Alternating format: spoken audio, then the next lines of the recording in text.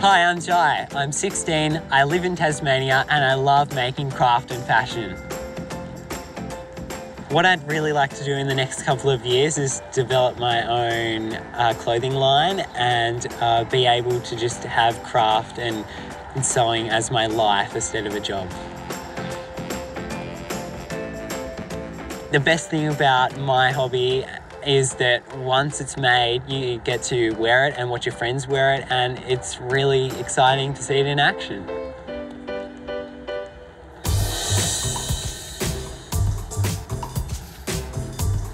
The piece that I'm most proud of is the suit that I made for my grade 10 formal. It was a real complex thing which I didn't think I could do, which I managed to complete.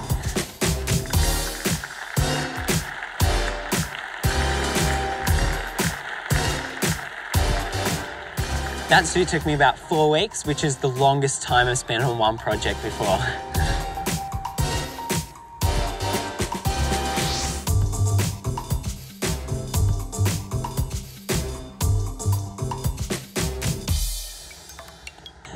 One of the biggest mistakes I've ever made was sewing a silk chiffon shirt. I ended up having a huge hole in it, and I learned just to slow down and that, you know, sewing has lots of problem solving in it. You know, if you've got that huge hole, you're just gotta make it happen. You just gotta make it work.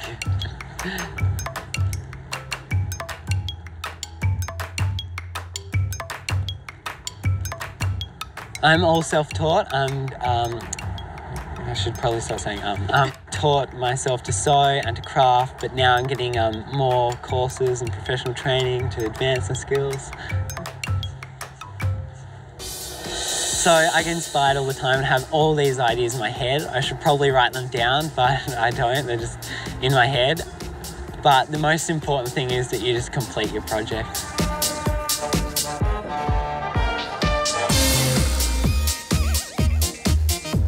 I love making things. When I was little, one of the biggest memories of my first craft and sewing was that my nan brought a kid's sewing machine and I made clothes for my sister's doll.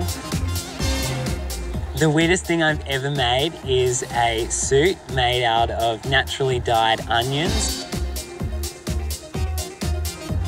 I boiled the onions for 10 hours and then dyed the clothes, and they were really smelly but looked great. The thing that I wish someone told me before I started was to pick my project before my fabric, because I have this huge room of fabric and no project. So the advice I'd give to someone would be to stick with it, because sometimes your projects aren't going to work out, but you just have to go with it. Make sure you finish it and just drive through. It's really exciting to see it in action.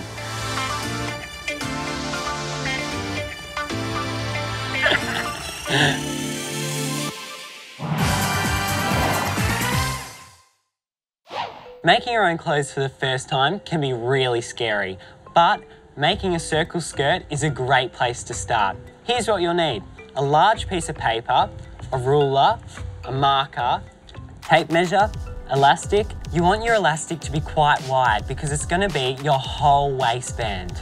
Pins, a calculator, scissors, fabric, and a sewing machine.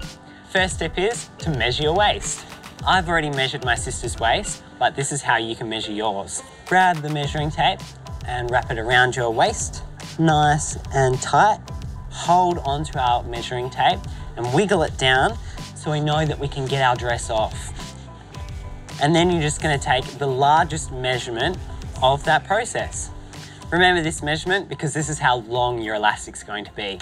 We need to cut a circular hole in the middle of the fabric to fit our waist. To do this, we need to find the radius. The radius is the measurement from the middle of the circle to the edge of the circle. Now to do this, we need to do a little bit of maths, and I'm horrible at maths, so don't worry, I'll talk you through it. I've measured my sister's waist and it came to 66. We're then going to plus 4 to that to make a really nice edge. And that equals 70. And divide that by 6.28. And no matter what your measurements are, we always divide by 6.28.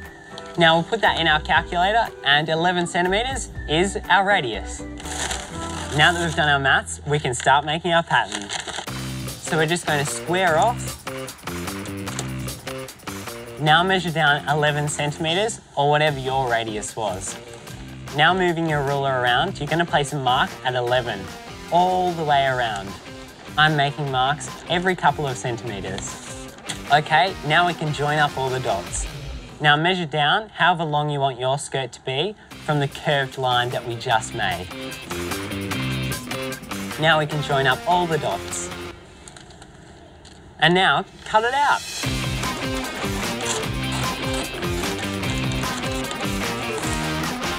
Now on the left and right, mark fold so you know where to cut on the fabric. Our pattern's done. Let's set that aside for the moment. Grab your fabric. You'll probably need about 2 meters off the roll just to be safe. You want to fold it in half and in half again. Place the folded edge at the top. Now grab your pattern and place the smaller curve at the top of the fabric. Now you can pin all around that pattern.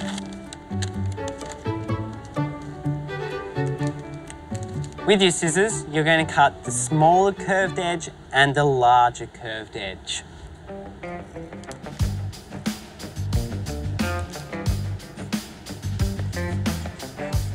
Now take out all the pins. Okay, place your pattern aside, and it's time to reveal our big circle. Fold it over, and this is our waist. Now what we're going to do is we're going to add elastic to the waistline and hem the bottom. Remembering your waist measurement from before, we're going to cut the elastic to length. So my sister's waist was 66, so I'm measuring out 66. And now we can sit the rest of the elastic to the side. Using your sewing machine, sew both ends of the elastic together. You want to make sure that you've got a zigzag stitch on for this. And you want to reverse over this a couple of times to make sure it's nice and strong. Now our elastic is all sewn together. Now pin your elastic to the waistline. Now remember, when sewing, you've got to put right sides of the elastic matching right sides of the fabric together. The right side is the pattern side, and pin in place and then sew all the way around.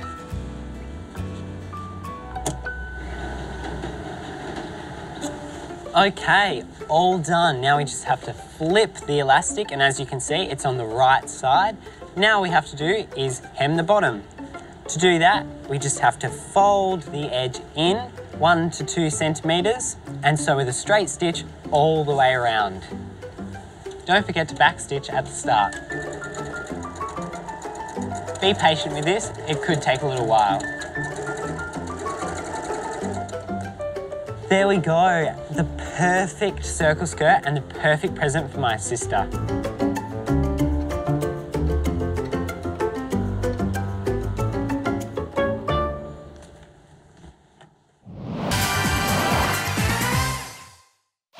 Hey guys, I'm in Melbourne to catch up with my friend Adam, and today he's going to help me build a tent. Hey Adam. Hey Jax, how are you? Good, good. You look ready to go. Definitely, but I was thinking, are you sure you want this to be an indoor tent? Because I can turn it into an outdoor. Snakes. What? And spiders. Huh? No, and bugs, the buzzies, and they bite you and they've got things. No, calm down. It's okay. We'll keep it as an indoor tent, all right? Okay, good. Thanks, mate. And here's what you're going to need to make it. Some scrap timber, a tape measure, a cordless drill, a 19mm spade bit, a 25mm spade bit, 4 pieces of dressed pine. That's 42mm by 19 and 1500mm long. Some 25mm dowel and 2 pieces of 19mm dowel. And a pencil. Now let's put the dowel aside to make some room. Now with this pine, I'm going to make a 25mm hole at the top. I'm coming down a little bit so they cross over. And for the holes, I'm measuring down 100mm on all the pieces. Now it's time to drill our holes, but just make sure that you have an adult to do it for you. Now at the other end, we can flip it over Now we're going to measure up from the bottom 25 millimetres, and then we can drill our smaller hole.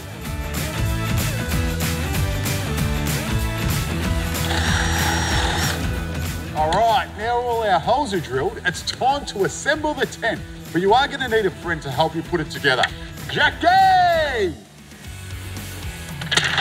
There you go, Jax, it's all cut. Brilliant, let's assemble it. Beautiful. Okay, so we'll grab 2 big bits each, and you need the longer tip at the end. Yep. Okay, and we'll just cross them over like that, and we'll feed the thicker piece of dowel through. Oh, now did you remember to cut the dowels a bit longer? Yes, I did. I cut them 1,550 millimetres. Okay, that's great. That means it's going to give us a little bit more room to decorate. One at a time, we're going to grab the last 2 bits of dowel and thread them to the bottom.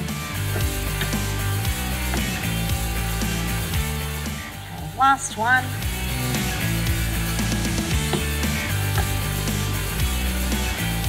Thanks, Adam. It looks great. Yeah, no worries, Jacqui. And just wait till you see what I add to it.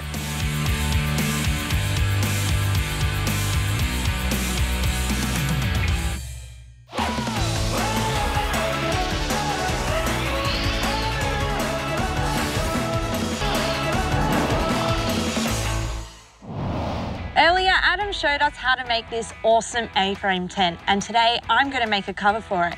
But I'm going to go one step further and stamp it with my own unique pattern.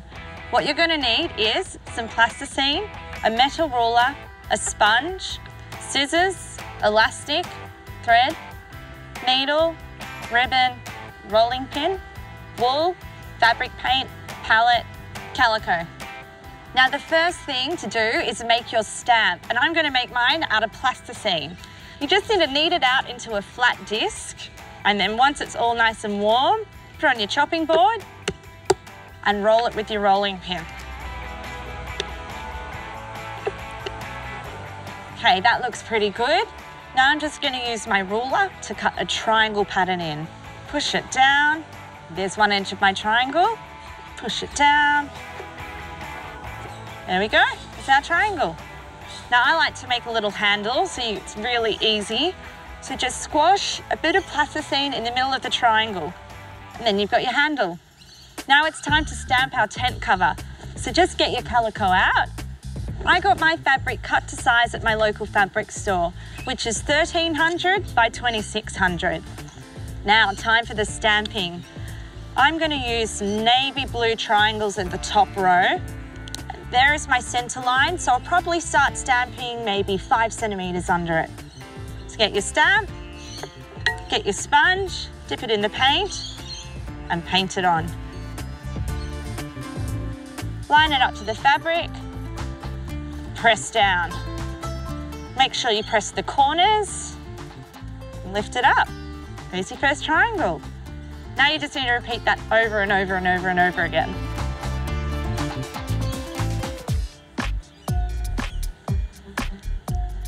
There we go, that's our last triangle in the navy blue. Now it's time to wash your stamp and your brush, and we're going to start a green line next. Now to make my pattern a little bit more interesting, I'm going to stagger the bottom line of triangles to the top.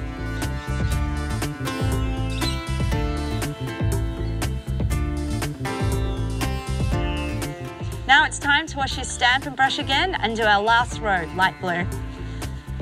And just do the light blue line like the navy line.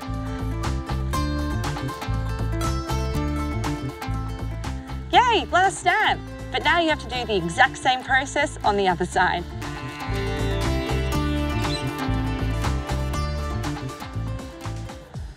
Now all my stamping is done and dry, it's time for our final steps. To sew 2 bits of ribbon on the top and elastic around all corners to secure our cover to our tent frame. So let's get started. I've just cut a 60 centimetre length of ribbon in navy, and I've got navy thread so it'll look hidden. And we'll just sew it on where our top crease is. Just make sure you have an adult around when you're sewing because needles are really sharp. Okay, once you've finished threading, just tie a knot and then tie another one for safekeeping and then snip off the ends. So I've just cut my elastic about 5 centimetres long, fold it in half so it makes a little loop, and pull up the corner of your cover and then just sew it in place. So just tie it off like you did with the ribbon by making 2 knots with the loose ends and then trimming them so it's nice and neat. And then you just need to repeat that process with the elastic on every corner and then the ribbon on the other side of the tent. Wow, that looks awesome. Time to hang it up. So just tie your ribbon around the top, put it in a nice bow. And then put the elastic loops around the legs.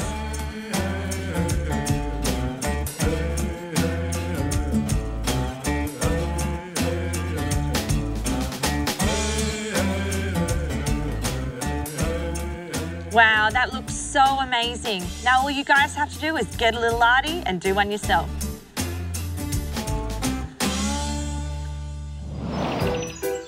Pots. I love pots, but I especially like putting beautiful things into my pots. I have tried so many times to grow a magnificent garden, and every time I do, I truly believe that I'm going to water it. So usually I'm left over with a few sad-looking pots. Today we're going to fix that. We're going to give it a beautiful mountain-inspired design. All you need is a pot and some paint pens. The first thing you're going to do is grab a black paint pen. Now you're going to draw a line the whole way down the length of the pot, just like this. What? You can do it freehand and it doesn't really matter if it's too wobbly. And you're going to keep doing that the whole way around the pot. You can pop them about 4 centimeters apart. Then once you've done that, I want you to draw some smaller sloping lines between those 2 bigger lines. And keep doing this the whole way down. Once you've done that, move over to the next section and draw the same line with the sloping lines facing the other way.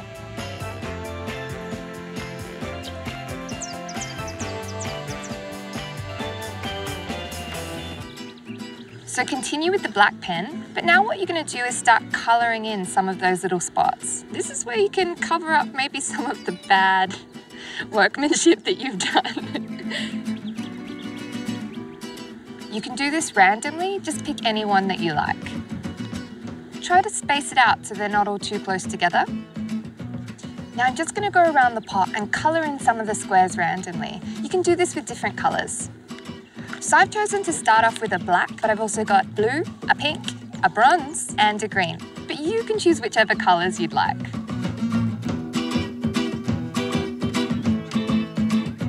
Beautiful.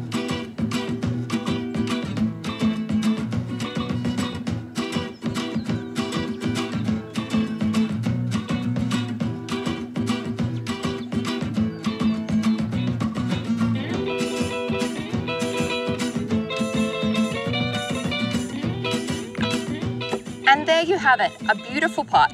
Now, all you have to do is plant something in it. I'm gonna go find something. Plants! Plants, come here! Plants! I have a pot.